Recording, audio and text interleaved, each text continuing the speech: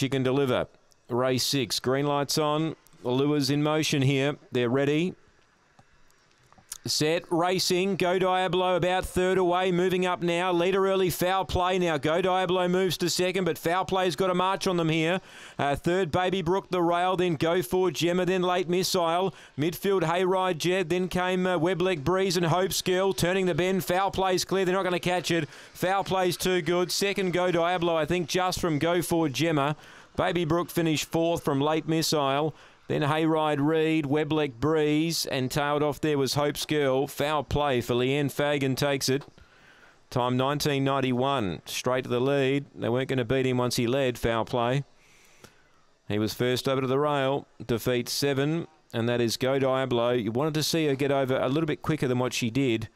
Once she couldn't lead, she probably couldn't win, or she couldn't win, and 2's got third Go For Gemma poking through just underneath the Baby Brook. 3-7-2-5, 3-7-2 and 5, 1991 the gallop, and it's 3 3/4 by a head. 3-7-2 and 5, 1991 the time after race number 6 on the program. Number 3 for Leanne Fagan, Foul Play, takes it out in good style. That's after race 6. We turn our attention to race number 7 here on the program, and it's time to go at 9:37 local time, which is currently 13 minutes from now.